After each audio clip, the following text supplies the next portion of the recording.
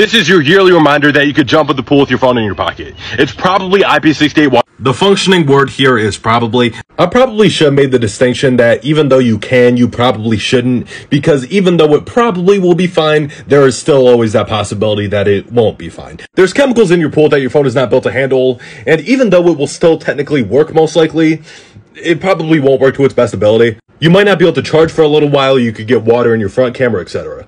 I made that video because I've seen way too many girls jump in the pool with their phone in their pocket and start crying because they think it's ruined. It's not that serious. But if you can't avoid it, you probably should.